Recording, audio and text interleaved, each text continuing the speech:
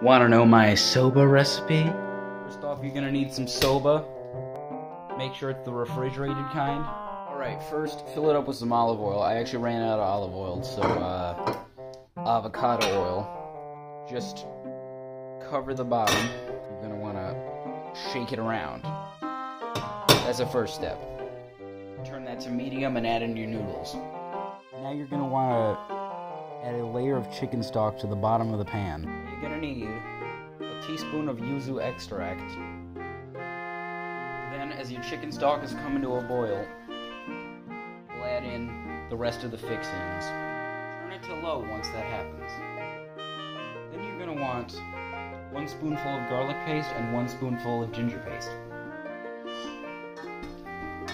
Add a dash of hot mustard.